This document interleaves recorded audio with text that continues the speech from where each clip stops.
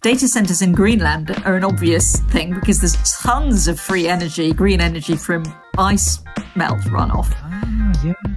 But one of the issues there is that nobody lives in Greenland to man the data centers, but even fewer people live in space to man the data centers. So I would hope that you would solve the Greenland issue first, use all that enormous amount of energy before you go forward. Set our sights. So before we reach for the sky, let's sort out things down here on Earth, yeah? Hello, and welcome to Environment Variables, brought to you by the Green Software Foundation. In each episode, we discuss the latest news and events surrounding green software. On our show, you can expect candid conversations with top experts in their field who have a passion for how to reduce the greenhouse gas emissions of software. I'm your host, Chris Adams. Hello, and welcome to another episode of The Week in Green Software, where we bring you the latest news and updates from the world of sustainable software development. I'm your host, Chris Adams. This week, we'll be talking about data centers in space, sweeping changes in reporting climate laws affecting the digital sector, making Kubernetes clusters into Low Carbonetes clusters, and a set of interesting-looking coming events. But before we dive in, let me introduce my esteemed guest for this episode of This Week in Green Software. This week, we have Anne Currie. Hi, Anne. Hello. Anne, would you just introduce yourself? My name is Anne Currie, and I am currently one of the community co-chairs for the Green Software Foundation. I'm a software engineer. I was a software engineer for many years, and 30 years I've been in the industry. And so I date from the time in the 90s when we used to build software using the same kind of techniques that we're thinking about using today for green software, because machines were very weak then and we had to handle that. So that's my perspective on this. Cool. Thank you, Anne. So if you are new to this podcast, my name is Chris Adams. I am the Executive Director of the Green Web Foundation, a nonprofit focused around us reaching an entirely fossil-free internet by 2030. And I'm also the policy chair, the chair of the policy working group in the Green Software Foundation. Each week, we do a run-through of stories that caught our eyes or that might be fun to discuss. And everything we do discuss, we share all the links that we can find for you to dive down your own little Wikipedia kind of holes after this session. All right. So, Anne, should we look at the first story that came up here? It's data centers move into space to mitigate power consumption and pollution. So this is the story from El País, a Spanish newspaper, and they published this story. I think ostensibly it's about this program called Ascend, which is Advanced Space Cloud for European Net Zero Emissions and Data Sovereignty Program. That's not a little bit contrived at all. Yeah, exactly. And the European Union has selected Thales Alenia Space, a joint venture between Thales Group in France, or Thales possibly. I'm not quite sure if I'm pronouncing that correct, and the Italian defense conglomerate Leonardo. And the plan is to see if you can create space data centers here. And I think the plan here is to try to address some of the energy issues related to data centers on the ground. I found the initial press release for this, but Anne, as a science fiction writer, I figured you might have some reckons here before we dive into this a little bit more, actually. Yes, I do. And I read the piece, and it is an interesting piece. From my perspective, I am also a science fiction writer, and I have written a series called the Panopticon series, and 3 of them are set in space and address the technology in space. You mentioned, is it all about Arthur C. Clarke? And interestingly, because Arthur C. Clarke was a physicist, when he did for example, his lunar-based novels, he put realistic technology in it, and he often had patents. So he had the first patent on an electromagnetic cannon in space, which uses electromagnetic fields to fire stuff around, or it was an idea of delivery mechanism for getting stuff from the surface of the moon into orbit. Whoa. Did you say that Arthur C. Clarke patented the railgun? He did, yes, he did. Oh my God, my mind is blown. Go on, please do go ahead. I'm never going to think of Quake another way. That's changed how I think of Quake. But I don't think he was thinking about it in the form of a railgun, but it might be quite specific. Patents are often quite specific. It might be specifically for electromagnetic cannons for the delivery of stuff from the surface of the moon to lunar orbit. But anyway, he did have the patents on that, which are now expired because it was quite a long time ago. But anyway, So that stuff does all work. And in fact, there's loads of interesting things you can do with railguns in space as a transport mechanism, or a power transport mechanism as well. But anyway, that's a side thing. In terms of data centers in space, obviously you've got a lot of power that can potentially be generated in space from solar, because you've got nothing in the way between you and the sun. And the panels can be in 100% light. So it is a very interesting idea. And along those lines, China and India have been cooperating for a while. I don't know if they still are, but they were cooperating a few years ago on a space-based solar power system. So space-based solar power is the idea that you have a giant laser in space and you capture the energy from solar panels and you beam it down to a panel on the ground, right? Yeah, which has some kind of giant death ray connotations around it. So it depends how you do it. It depends whether you use light lasers or microwaves to get it onto the ground. And there are lots but it's perfectly doable. And I think that's a very plausible idea for getting power, using the same kind of idea of using solar in space to get power down into a usable space. But yeah, so the idea of data centers in space is that you build them out there in orbit somewhere, probably quite a long way out, because they don't necessarily need to be a near Earth orbit, and that's quite busy. And yeah, you could just be powering it directly. The difficulty with that is always that it's going to be very hard to maintain that data center. But it did remind me slightly of a story that came up a few years ago, and it's definitely true, which is that Azure have been experimenting with undersea data centers in effectively the size of... around the Orkneys, underwater. Yeah. Yeah. And those have similar issues in that you put them in and then you can't maintain them. That's it there. So the idea of having a self-contained, smallish data center that no one can subsequently touch is not a new one. So it's not utterly impossible. And of course, Starlink has got the cost of getting stuff into orbit down quite low. Yeah, so it's not impossible. It's not impossible. It doesn't seem impossible. I think I struggle with some of the numbers on this, because in this press release, we see something saying, okay, we want to install data centers in orbit powered by solar plants generating several hundred megawatts of power. Now, several hundred megawatts is a very large data center. So like hyperscalers are between 20 to 50 megawatts of power. So you're looking at something like that. And then let's just look at, say, okay, the International Space Station, they've got solar arrays right now. They have maybe 120 kilowatts of power coming through, but they're old. And that's 2,500 square meters here. So more or less, if you're looking at something which is, I don't know, what is that roughly? That's for 100 kilowatts of power. You're looking at maybe 2,000 square meters per 100 kilowatts. That means for a single megawatt of power, you're looking at 20,000 square meters. And if you're looking for hundreds of megawatts, that's going to be 20,000 square meters multiplied by hundreds. That's a lot of solar to have in the sky. This is the thing I was struggling to get my head around. Things might have got more efficient in the last, say, 20 to 30 years. But surely that is going to be a heavy thing to get into the sky under any circumstances, will it not? Yeah, presumably that is a massively heavy thing to get into the sky. But launch has really come down in price a lot. And of course, it doesn't have to be particularly co-located with the data center, because you can use those space-based solar power death rays to the subject of my last science fiction novel called Death Ray. So you don't have to be right by the thing. You could have those arrays literally millions of miles away in space and beam it back. You do get dilation on the beams if they're too far, but you can keep relaying them. Okay, so we could have our data centers in some orbit and then the solar panels further out, so they're far away from there. Okay, so that's one thing. Then you mentioned that there's different kinds of orbits, right? So as I understand it, there's kind of low Earth orbit, like LEO, which is Starlink, and that's maybe 2,000 kilometers above the ground. And then would that mean you're hidden from the sun so that it's dark for your satellite sometimes? Yes, I think it does. I think you have to be a reasonable distance out before you can... Yeah, so geostationary, I think, is like a bit further out, where it looks like you're not moving because you're that much further out, right? Yeah, and you've asked me a question I don't know the answer to here. I do not know how far you have to go out to be constantly in the sun. Yeah. But to be honest, it's just less busy further out. So if you can be further out, there are loads of reasons why you might prefer to do that.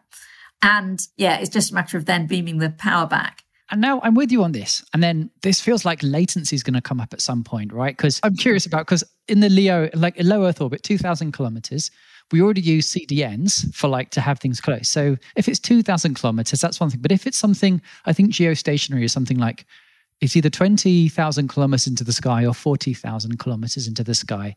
So that's going to be, I don't know, if speed of light is 180,000 kilometers per second. That's going to be a significant chunk of latency no matter what you do. And that's even if it's just you going straight up and down. And if you're going around the world, that's going to be even harder, surely. Yeah, low Earth orbit latency isn't too much of an issue. It depends, but the further you go out, the more there it is. If you had your data center on the moon, latency is about a second each way. No, it's half a second each way, but it's a total latency is, say, about a second, which is obviously, it wouldn't make for a very good podcast or a Zoom call, but it depends on your use. And it just depends whether latency is an issue or not, because sometimes bandwidth is more of an issue than latency. So, okay, yeah. Yeah, it all depends what you do, what you're doing with it, and where it's going, and how much. I mean, I would guess that the whole point was a lot of the things they're talking about, like in that article, they were talking about data that they gathered in space being analyzed in space using a big array of CPUs and then beamed back in a more compressed form back to Earth. In that case, latency is not an issue in any way. But if you wanted to move all data centers into space, then latency would be a giant issue. As you say, CDNs and stuff on the edge. Yeah. And the final thing, we'll stop on the space part because there's other things we're going to talk about. But the final thing that really because I just scratching my head about this, because last week we spoke all about using different kinds of ways to keep computers cool, right? Now, when you're in space, one of the arguments seems to be that because it's so cold anyway, you don't need to worry about cooling. I don't think that's how I understand physics. As I understand it, there are three ways to cool things down. There's radiation, convection, and conduction. And I'm not familiar with that many cool breezes in space, so I can't rely on conduction. Maybe convection, not very much. So that just leaves radiation. And those pictures of the space shuttle with its doors open, it's open to radiate out heat because it's got so much heat still. So I feel like if you've got this issue where data centers generate lots of heat and there's no way to get rid of them, this feels like a problem that I don't see how it's going to be solved by putting things into space that people haven't really taken on board yet. And I'm struggling with this. Maybe you've got some pointers, or maybe it does sound just bonkers. No, you're not just bonkers. It is. You're completely reliant on radiation. And they have quite good things where they have little radiating shapes and stuff that can radiate off heat more quickly. But it's not easy. So it's not easy. It feels to me like you'd be able to do better on the moon because at least you're in contact with something that can conduct heat away. Depends on how conductive moon dust is or moon rock is, and I don't know that. Gradually heat up the moon until it glows red. Okay. Indeed, yeah. But yeah, you're right. It's not a no-brainer that we could just go in. It's not like that undersea, sea ones, people go, oh, that's great because you don't have to worry about cooling if you've got a data center under the sea. And that's true because it could just conduct into the sea and that's fine. But space is not the sea. You can't do it. So yeah, it's not trivial. So we have latency, death rays, and heating, some of the challenges that may face us if we try to put data centers into the sky. But this is one potential proposed solution to the issues around energy crises or the energy supply or sustainability issues related to data centers by the sounds of things. And thank you for sharing all this about providing the science fiction pointers on this, because yeah, this blew my mind when I first saw it. And I think that you've actually shared a lot of useful things on this. I think it will happen. I think it'll happen. But I think there are other things that data centers in Greenland are an obvious thing because there's tons of free energy, green energy from ice melt runoff. Ah, yeah. But one of the issues there is that nobody lives in Greenland to man the data centers. But even fewer people live in space to man the data centers. So I would hope that you would solve the Greenland issue first, use all that enormous amount of energy before you okay, go set our sights. So before we reach for the sky, let's sort out things down here on Earth, yeah? Yeah. All right. Okay, cool. Thank you, Anne. All right, next story is a sneak peek about a new book coming out. Anne, I think this is your thing. It's a Cumming O'Reilly book called Building Green Software. We were quite excited about some of this because there's a couple of co-authors who also been on this, who've also spoken on this podcast. Hannah, I'm going to hand over to you to talk a little bit about this because you're far more familiar with it than I am. And yeah, you know it better than I do. So please do tell more. Yes, so this is an O'Reilly book that we're working on. The O'Reilly book called Building Green Software, which is going to be it's not the first green software book they've done, but it's the first kind of full picture, as opposed to, there are quite a few good niche ones out there for things like web development. But this one is all the things. And there will be me and Sarah Bergman, who is a key part of the Green Software Foundation, and Sarah Sue, who is also a key part of the Green Software Foundation. And so we're writing all together. And the idea is to net down the thinking that we've all, as a community, come to agree on about what's the right way to do things. So it's all based around the idea that there's three things that we need to be good at. We need to be good at carbon efficiency, hardware efficiency, and carbon awareness. So that's what we'll be talking about in the book. So we'll be talking about carbon efficiency in terms of code efficiency, operational efficiency, plus design efficiency through carbon awareness, how designs that allow you to shift around what you're doing. And we'll be talking a little bit more about that later, I think, in this podcast, and hardware efficiency. So don't cause everybody to throw away their phones every time you produce a new version of your software. Because I don't know, you might know the answer to this, Chris, but what has the most embodied carbon per gram of anything in the world? And my guess would be a chip. And in terms of consumer devices, my guess would be, hands down, a mobile phone. Do you know what? I've never actually thought about that in terms of, okay, a single kind of consumer good in terms of post embedded energy inside it. So it's true that there's a significant amount of power that goes into turning sand into silicon and all the other kind of materials there. But also the operation, because silicon fabs are unbelievably difficult to make.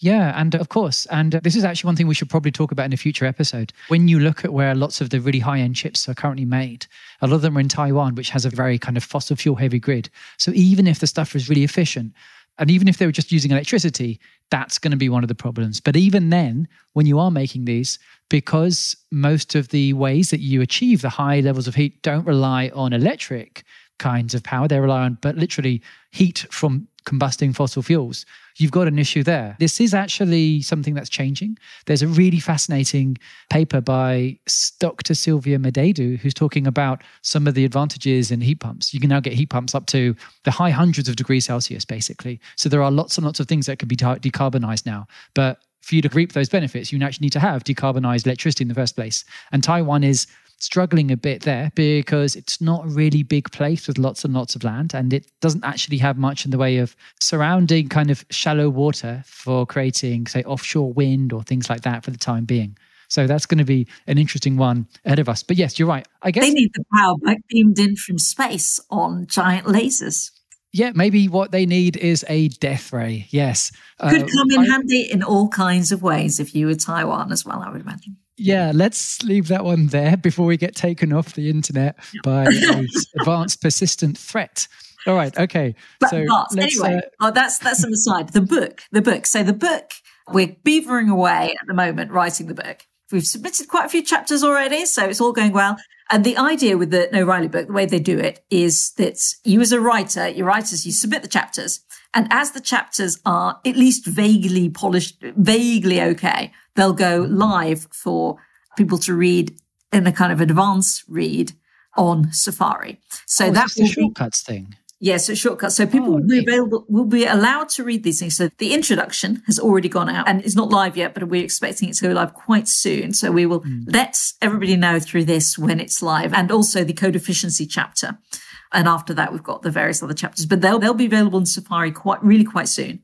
Then the book actually gets physically published, and we get an animal. We'll have an animal, but we don't know what the animal's going to be. So at that point, we'll find out what the animal is, and the book gets published. And then so it will be available to buy in physical form if you so choose. And also at that point, it will also be available. One of the things that we agreed with O'Reilly is that it will also be available under a Creative Commons license at that point. So people don't even need to buy it or have an O'Reilly subscription. And because if this is all stuff that is, hopefully by the time we get through this and everybody's reviewed it, it will be, this is just what we want everybody to be doing. This should hopefully be a baseline. That's super cool. I did not realize about the actual Creative Commons licensing for that. That's really helpful. That means that brings the barrier right down.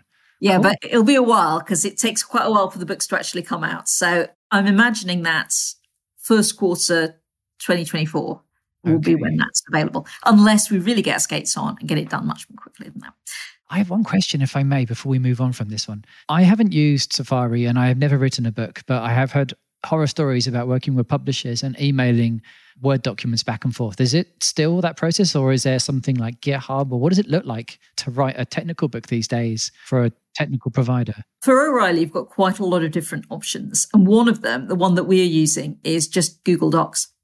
And so that's super easy because Sarah is in Norway. Shira, our editor, is on the west coast of the US. I'm in the southeast of England. Sarah isn't too far away from me. She's in London. So that's quite easy to do. But fundamentally, Google Docs are pretty good for that kind of thing. Wow. So Sarah, yourself, and Shira. This sounds like Shira, Sarah, and Sarah. Yeah, it's really quite hard.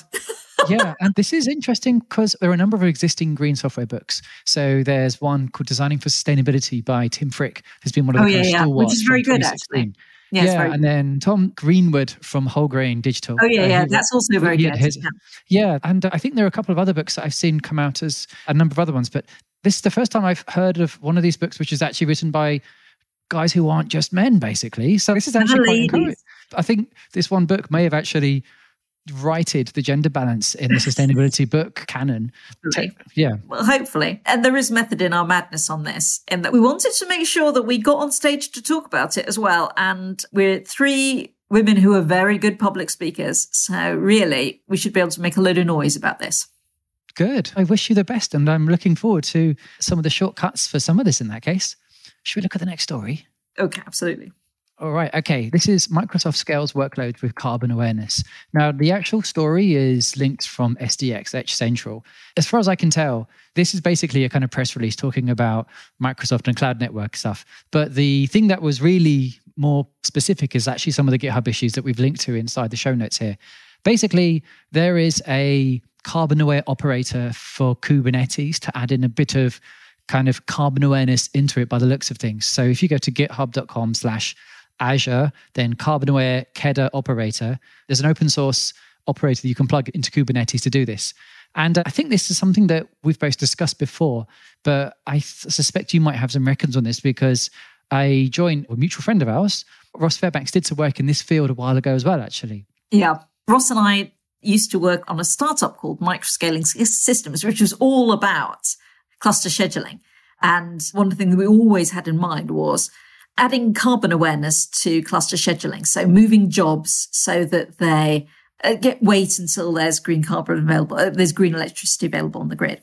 Now, Google have been talking about this as well. They aren't offering it as a service like this Kubernetes scheduler. But the idea, they've been doing it internally, they've been trialing it internally as a way of shifting workloads in time so that they consume green electricity more assiduously than they would otherwise have done. And this is the same idea. Now, as far as I'm aware, this is mostly about being able to compress what's on your machine so you can turn machines off. It's all kind of bin packing on machines because all the machines, you want to compress them in so that there are fewer machines running because they've got loads of containers running on those machines, differently shaped, and they're all squeezed onto a smaller number of machines at times when there's no green power available and some machines got to get turned off. And in order to do that, you have to have jobs that can wait. So it is not just merely a matter of scheduling, and it's two sides of information here. You need to know what the current mixes are on the grid and what it's likely to be, which a lot of that goes around weather and grid load. So it doesn't matter if you've got great weather, but you've got high grid load, then maybe you're still not going to have any green power. But if you've got low grid load, maybe you've actually just got too much power and you want to be using it. So it's not just about following the sun or following the wind. So you need this information about what the grid is like, what the weather conditions are on the grid, so to speak. And you also need to know what jobs that are running in your data centers are non-time sensitive, so they can be moved around forward and backwards in time. So the same kind of things that might be running on a spot instance, for example. Now, Google pointed out that with their stuff, they're pretty good at labeling their jobs internally. So they're pretty good at labeling jobs and saying, this is a low priority, you can just wait. If this has to wait 12 hours, fine. Things like video transcoding for YouTube. Sometimes that happens very quickly. You might notice as a user, sometimes it happens very quickly. Sometimes it happens and it takes quite a long time. And that's because Google just go, it's not a high priority thing. So if something needs to wait, that it will be video transcoding. So you need jobs that are non-time sensitive and are labeled as non-time sensitive. So as I say, one of the things that Google pointed out that they struggled with a little bit on this is that they can do it internally where things are very well labeled, but they find it very difficult on their public cloud where VMs are just black boxes and they have absolutely no idea whether the contents could wait until there's green power available. So for a scheduler, you need both the information on which to schedule, but you also need the information about the jobs to know which ones are schedulable. There's work to do as a user as well as just install the scheduler. You will need to start labeling your jobs. And this is presumably something that gets touched on in both books and patterns about the idea of decomposing maybe a particular monolith or a single big program into a number of smaller programs where some bits have to be really low latency, responding quickly, and the other parts can be moved around. So you can make use of either carbon or cost savings, presumably. Yes, absolutely. Cool. Yeah, because you won't be moving these jobs, I would imagine. You won't be moving them from data center to data center because, data gravity and all that kind of stuff. But you will be moving them in time. There's really no downside to moving things in time. And so there's no data gravity download. So that's where the win tends to be.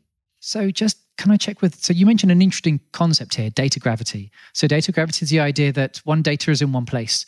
You are not able to move it. It's difficult or expensive to move to another provider. Is there like a technical reason for that, or what's the thinking behind that? Yeah, it's network, it's bandwidth, and it takes time and blah, blah, blah. But there's an awful lot of data gravity is one of the ways that public cloud. So we're referring to egress fees here, yeah? So paying money to get things out of your cloud storage. Oh, just by the way, if anyone knew, there's a whole FTC kind of inquiry right now about oligopoly and competition right now in the cloud sector. So this may be something that if you feel like you would like to be able to do more stuff with in terms of green computing, maybe this is a thing that you might want to respond to the ongoing FTC basic kind of inquiry into this stuff, because I feel that maybe it'd be better for us to actually be able to move things to more than just 2 or 3 clouds, because data gravity seems primarily to be a kind of business constraint rather than a technical constraint. Yeah, it probably is really. Yeah, technically it's difficult, but it's doable. You could have copies of your data in multiple places, and yeah, you could move it at night. You could copy it on. You could do the whole snowmobile thing. Copy it all out onto a bunch of disks and drive them across the country. It's not an insurmountable problem, no matter how big the data is, but it is unbelievably costly. So yeah, and that is fairly insurmountable because there's nothing much you can do about that. Okay, this is true. Just like the cost of transmission in some places, actually. All right. So we spoke about the Azure Carbon-Aware KEDA operator. So I think maybe we should actually explain what KEDA says, because there's something in the briefing here. Yeah. Kubernetes event-driven autoscaler. So the idea would being that this would automatically scale Kubernetes up. So you have more computers or more pods and then scale it down again in response to various activities. That's what it would be, right? That sounds plausible. I don't know, but that sounds plausible. And actually, then you just use your normal scheduler and presumably your normal, however you label your pods normally, on how many of these do I need to keep alive at any point. So the ones that are less important to you can just all get shut off. Yeah. There's also another related project to this called Cube Green, which is a project by some folks in Italy, actually. This is early on. It doesn't do quite the clever kind of carbon-aware scheduling stuff, but if you want to dip your toes into this, it literally turns off your pods when you go home. So basically, all your staging devices and your developer machines, at 6 p.m., they switch off and go to sleep, just like you might choose to go home and go to sleep. Also in the show notes, we've got a link from the Green Web Foundation where we talk a little bit about this using both Kubernetes and Nomad a while ago. But the stuff from Azure looks really complete and looks really quite exciting, actually. That is. So we ran a sustainability track at QCon London a couple of weeks ago, a big conference, and it was very successful. One of our top-rated speaker was another woman called Holly Cummins, who is a really excellent speaker from Red Hat. I don't know if Holly, but she spoke about that her dream was that we'd have effectively light switch operations. So you should be as confident turning off machines on in the cloud or private cloud or public cloud or wherever, as you are turning the light off with a light switch. Because when you turn the light off with the light switch, no one thinks, oh, I won't turn the light off just in case it doesn't turn back on again. The aim is that you feel that confident about all of your systems that you could just turn them off because you don't need them overnight, knowing that you could turn them back on safely in the morning. And her light switch analogy was excellent. It's like you don't leave all your lights on all night just in case you can't turn them back on again in the morning. That would be madness. But that's what we do with computers. One of the best things that you can do with your systems is invest in making sure that you can turn them off and then on again. I think that's a useful piece of advice, to make sure you can turn your things off and on again. It feels like a low stakes, but I think you and me, we've been on various projects where we've been afraid to do that. So I'm glad that someone is spelling it out, that it really needs to be this basic. All right, next story. This is one that really caught my eye because this is the SDIA, who are a Green Software Foundation member, the Sustainable Digital Infrastructure Alliance. The kind of headline is the SDIA welcomes the deal of the European Council and Parliament on Energy Efficiency Directive. This is super legal gumph, but basically there's some really, in my view, quite far-reaching stuff inside this. Essentially, there has been a whole bunch of laws being thrashed out about transparency around energy usage for data centers. And this seems to have snuck through in the first quarter of 2023. And there are some headlines which, in my view, which go much further than we are right now. So I'll just read some of this stuff out. So owners and operators of data centers above 500 kilowatts will need to make the environmental performance public at least once a year. This includes annual energy consumption, power utilization, temperature, heat utilization, use of renewable energy, as in how much renewable energy you're using and where it's coming from. And we haven't mentioned it here, but it's also water usage as well. Now, these are figures which and you've tried to get, I'm sure you can talk about how easy it is to get access to these figures. Almost impossible. Yeah. And now they're like, it's law, basically. This is coming in. People need to be do their first reporting in March 2024. So something which a large providers have been pushing back against and saying, no, we can't possibly share any of this stuff. Now it's basically going to be part of the law in all around Europe. So if you're outside of Europe, you still may be okay. But this is quite a precedent to be setting, in my view, because, yeah, this is something that lots of it we've been asking for and really pushing for. And now you've essentially got one block saying, no, this is a condition of doing business in this part of, because how on earth are we going to know if we're on target or not in halving our emissions by 2030, for example?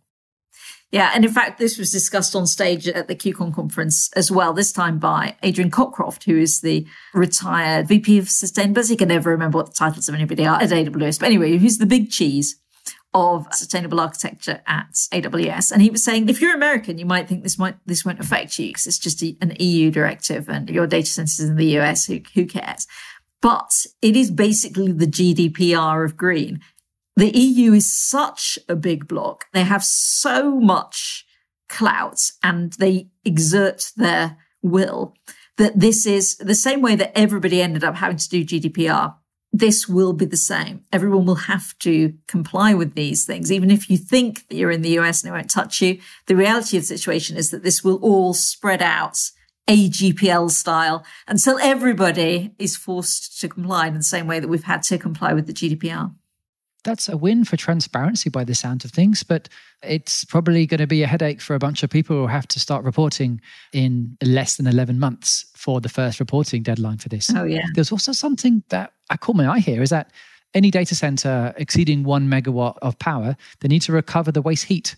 So basically, they need to put it to good use or prove that it's either technically or economically unfeasible for them to be doing so. This is a really interesting one because within Europe, at least, and I'm going to speak about Germany where I live, like 40% of the energy demand is from gas heating things up. So if you have this being put to actually addressing one of the other big demands for energy inside Europe, that's actually quite a far-reaching one. And 1 megawatt, that's likely to impact pretty much every hyperscaler because hyperscalers tend to be 20 megawatts upwards in size. Yeah. And as a kind of I was trying to do some rough figures, like 500 kilowatts. If you're assuming maybe 15 to 20 kilowatts per rack, so that's, between 20 to 40 racks of servers based on how efficient your data center might be. That's not that big. That's like a lot of data centers this is going to be impacting, basically. Yeah. So we're going to see an awful lot of public heated pools. I hope so. Yeah, absolutely. I think ringing every data center everywhere in the world. Maybe this will change how we think about how you build data centers. Like when you build a data center as a kind of big box, out of town, Walmart style thing, then it's really difficult to use the heat. But if you're able to integrate the data center into the kind of fabric of the urban environment, then but you don't really want to have, but that has issues of its own. You do not want that generally, because in the urban environment, you want people living. Also, you don't want the draw on the grid, because often those cities, the grids are already overloaded. So it would be counterproductive to have a whole load of data centers now suddenly located in urban environments just so that they can have a local pool that's heated up using their excess power. I would say that's counterproductive. But unless they're providing or generating any of their own power on site. That's another thing that some of the new providers are doing. They're basically looking at using batteries on site as a way to act as a kind of anchor customer, but also to provide use. Because if you have this case where you're scaling machines up and down, there will be times where you should be able to be a kind of active participant in the grid, just like having a kind of read-write energy grid, just like we have a two-way internet, you could have a two-way grid. But that's another podcast, I suspect. Part of the grid balancing solution, which is absolutely required, particularly when we struggle with grid balancing at the moment. And that's when most of the grid is powered by stuff that is utterly predictable, like gas or coal.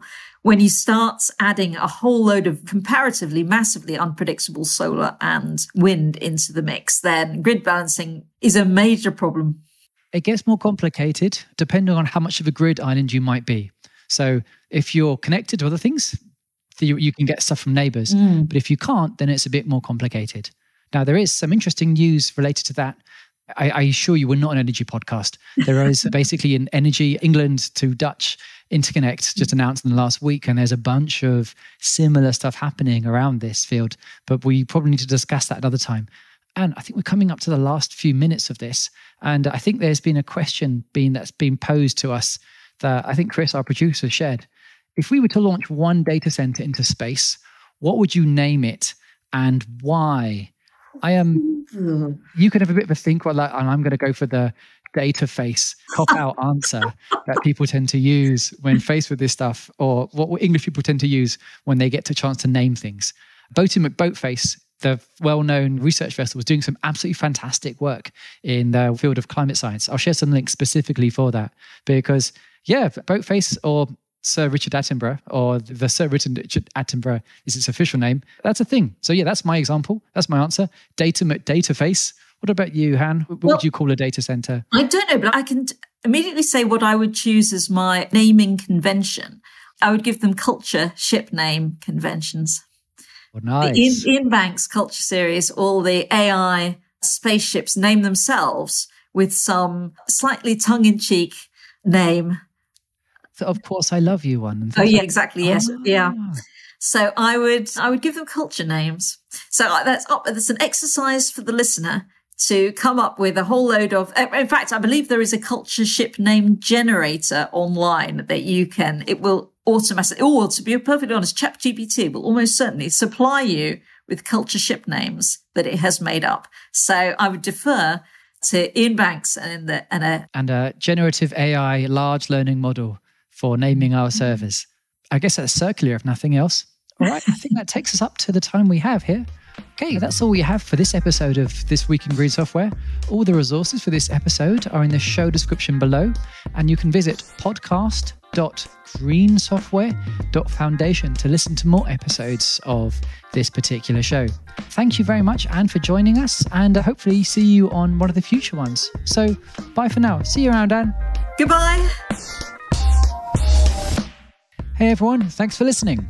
Just a reminder to follow Environment Variables on Apple Podcasts, Spotify, Google Podcasts, or wherever you get your podcasts. And please do leave a rating and review if you like what we're doing. It helps other people discover the show. And of course, we'd love to have more listeners. To find out more about the Green Software Foundation, please visit greensoftware.foundation. That's greensoftware.foundation in any browser. Thanks again, and see you in the next episode.